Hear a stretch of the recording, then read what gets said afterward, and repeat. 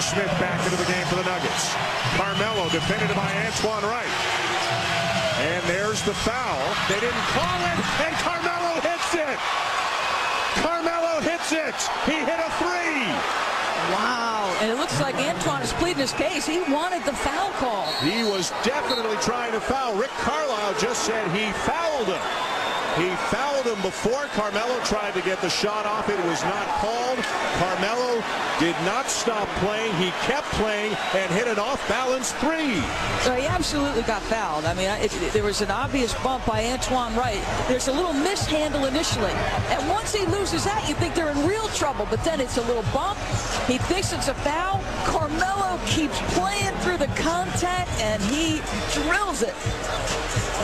Green here.